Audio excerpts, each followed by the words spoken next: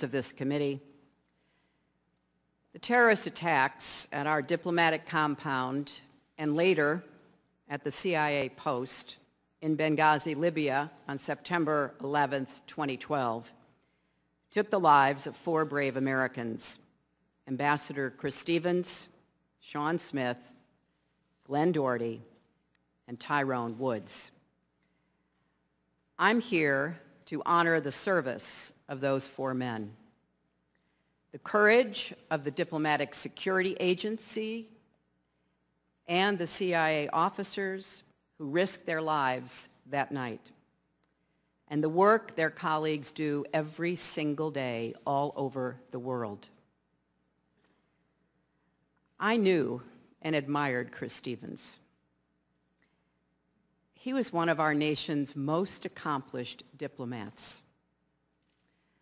Chris's mother liked to say that he had sand in his shoes because he was always moving, always working, especially in the Middle East that he came to know so well. When the revolution broke out in Libya, we named Chris as our envoy to the opposition. There was no easy way to get him into Benghazi to begin gathering information and meeting those Libyans who were rising up against the murderous dictator Gaddafi. But he found a way to get himself there on a Greek cargo ship, just like a 19th century American envoy. But his work was very much 21st century hard-nosed diplomacy. It is a testament to the relationships that he built in Libya that on the day following the awareness of his death, tens of thousands of Libyans poured into the streets in Benghazi. They held signs reading, "Thugs don't represent Benghazi or Islam. Sorry, people of America, this is not the behavior of our Islam or our prophet." Chris Stevens, a friend to all Libyans. Although I didn't have the privilege of meeting Sean Smith personally, he was a valued member of our State Department family. An Air Force veteran, he was an information management officer who had served in Pretoria, Baghdad, Montreal, and The Hague. Tyrone Woods and Glenn Doherty worked for the CIA.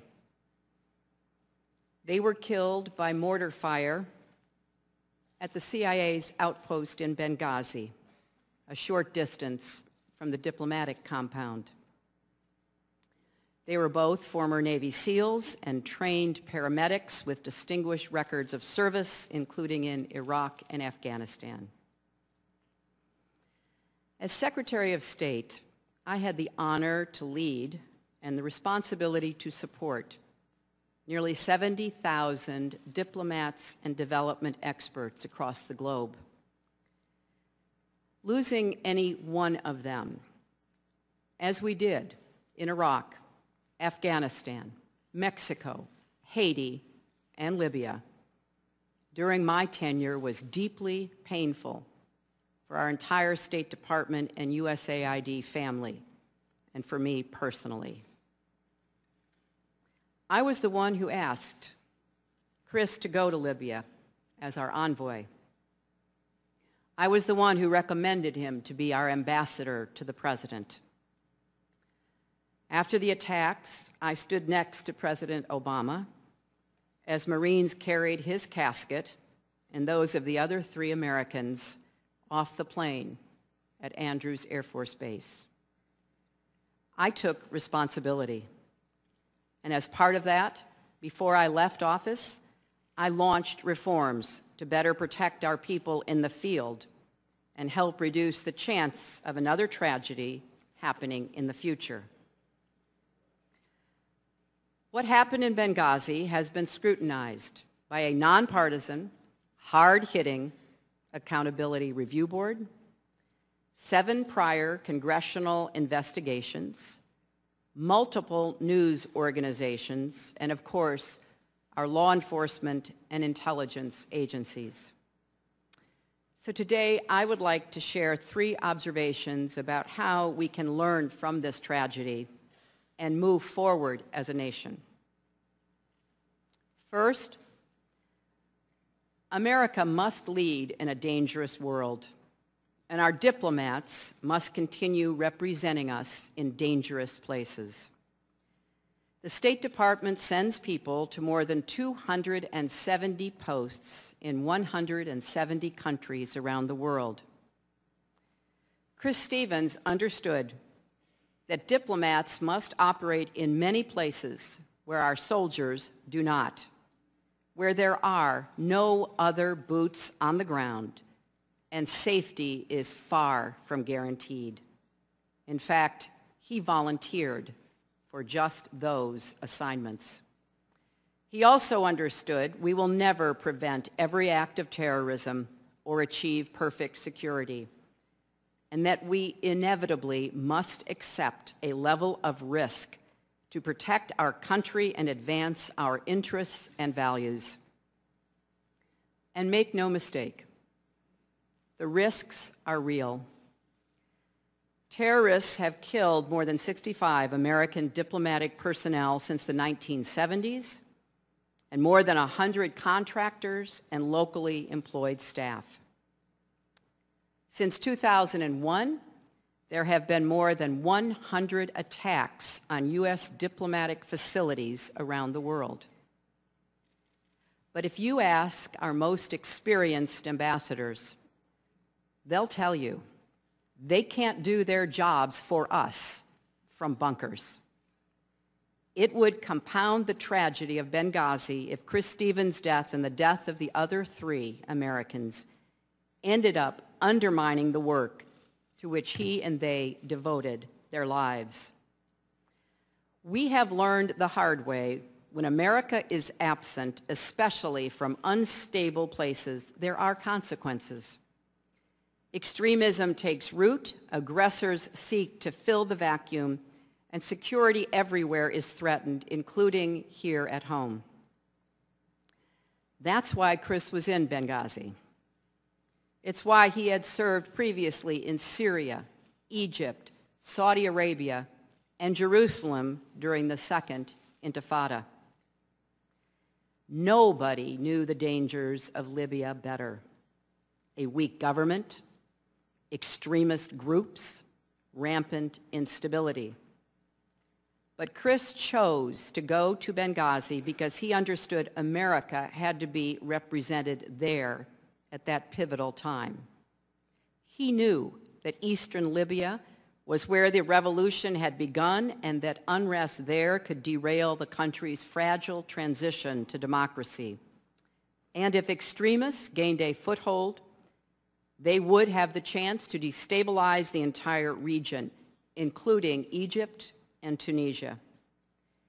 He also knew how urgent it was to ensure that the weapons Gaddafi had left strewn across the country, including shoulder-fired missiles that could knock an airplane out of the sky, did not fall into the wrong hands. The nearest Israeli airport is just a day's drive from the Libyan border. Above all, Chris understood that most people in Libya or anywhere reject the extremists' argument that violence can ever be a path to dignity or justice. That's what those thousands of Libyans were saying after they learned of his death. And he understood there was no substitute for going beyond the embassy walls and doing the hard work of building relationships. Retreat from the world is not an option. America cannot shrink from our responsibility to lead. That doesn't mean we should ever return to the go-it-alone foreign policy of the past, a foreign policy that puts boots on the ground as a first choice rather than a last resort. Quite the opposite. We need creative, confident leadership that harnesses all of America's strengths and values. Leadership that integrates and balances the tools of diplomacy, development, and defense. And at the heart of that effort must be dedicated professionals like Chris Stevens and his colleagues who put their lives on the line for a country, our country, because they believed, as I do, that America is the greatest force for peace and progress the world has ever known. My second observation is this. We have a responsibility to provide our diplomats with the resources and support they need to do their jobs as safely and effectively as possible. After previous deadly attacks, leaders from both parties and both branches of government came together to determine what went wrong and how to fix it for the future. That's what happened during the Reagan administration. When Hezbollah attacked our embassy and killed 63 people, including 17 Americans, and then in a later attack, attacked our Marine barracks and killed so many more. Those two attacks in Beirut resulted in the deaths of 258 Americans. It's what happened during the Clinton administration when al-Qaeda bombed our embassies in Kenya and Tanzania, killing more than 200 people, wounding more than 2,000 people, and killing 12 Americans. And it's what happened during the Bush administration after 9/11. Part of America's strength is we learn, we adapt, and we get stronger. After the Benghazi attacks, I asked Ambassador Thomas Pickering, one of our most distinguished and longest-serving diplomats, along with Admiral Mike Mullen, the former chairman of the Joint Chiefs of Staff appointed by President George W. Bush, to lead an accountability review board. This is an institution that the Congress set up after the terrible attacks in Beirut. There have been 18 previous accountability review boards. Only 2 have ever made any of their findings public. The one following the attacks on our embassies in East Africa, and the one following the attack on Benghazi. The Accountability Review Board did not pull a single punch. They found systemic problems and management deficiencies in 2 State Department bureaus. And the review board recommended 29 specific improvements. I pledged that by the time I left office, every one would be on the way to implementation. And they were. More Marines were slated for deployment to high-threat embassies. Additional diplomatic security agents were being hired and trained. And Secretary Kerry has continued this work. But there is more to do, and no administration can do it alone. Congress has to be our partner, as it has been after previous tragedies. For example, the Accountability Review Board and subsequent investigations have recommended improved training for our officers before they deploy to the field. But efforts to establish a modern joint training center are being held up by Congress. The men and women who serve our country deserve better. There really isn't too much to say here other than, if anybody who watched this, could you feel the room filling up with BS? I mean, you could just see that she's not sincere, that she's just making a political statement to try to look good, to try to cover herself, and it's just full of BS and it's full of lies, and everybody knows it, and that's one of the reasons she lost and why the Democrat Party continues to lose, because they think the American people are stupid. So other than that, it's very frustrating to watch this, but it's a good reminder, and I post it because of that. Don't forget about the Americans who died in Benghazi. Don't forget that this is the Democrat Party that is responsible for this. Let's not forget that. Especially in the Middle East, that he came to know so well. When the revolution broke out in Libya, we named Chris as our envoy to the opposition.